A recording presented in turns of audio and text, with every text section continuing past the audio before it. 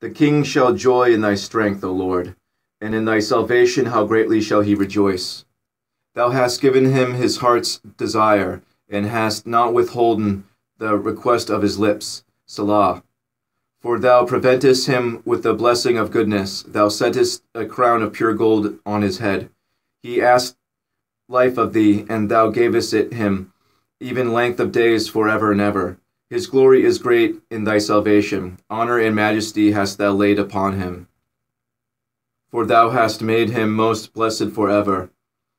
Thou hast made him exceeding glad with thy countenance.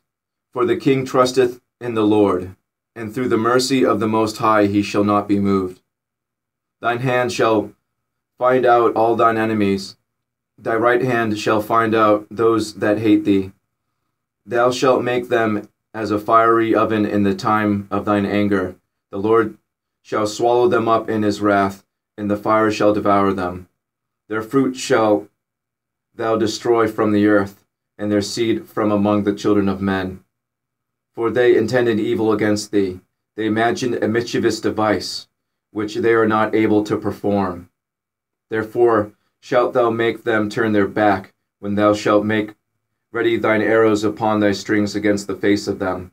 Be thou exalted, Lord, in thine own strength, so we will sing and praise thy power.